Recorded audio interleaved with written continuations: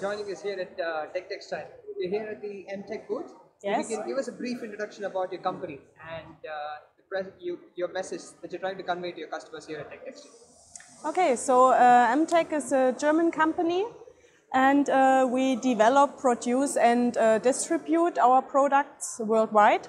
And we have about 30 agents, representatives worldwide in 80 countries. And originally we are coming from the paper industry. And our TSA, Tactile Sensation Analyzer, measures the haptic of textiles, of fabrics, and also of tissue, so toilet paper and handkerchiefs. And we recognize that the TSA is also able to measure textiles and fabrics, of course, the softness. And this is very interesting for the textile industry. We have a really good resonance of the visitors here at TECHTEXTIL. And of course, we are happy about this. Absolutely. I would like to hear from you your thoughts and opinions in the Asian market, especially in India and Bangladesh. What is your opinion about that market, and what are your expectations coming out of that?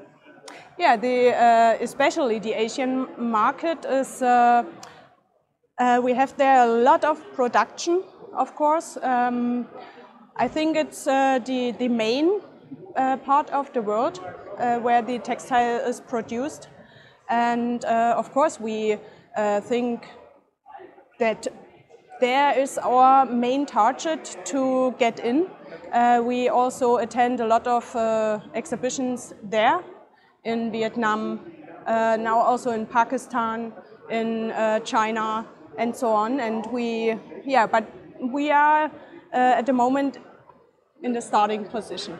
So we try to introduce to get well known in the area. And sustainability. It's a key word in the market right now. Your thoughts on sustainability in the market coming out of emtec? Of course, by the use of our device, you can save money, you can save energy, you can save resources, chemicals, and optimize your product as well as possible. Makes sense. Last question from my end. Your thoughts on the future? Any expectations or plans which you like to discuss? I think we can have a good point or stand in digitization for the future, because we can connect our device with the cloud, where all the results we measure get into, and so all the results are available worldwide in real time.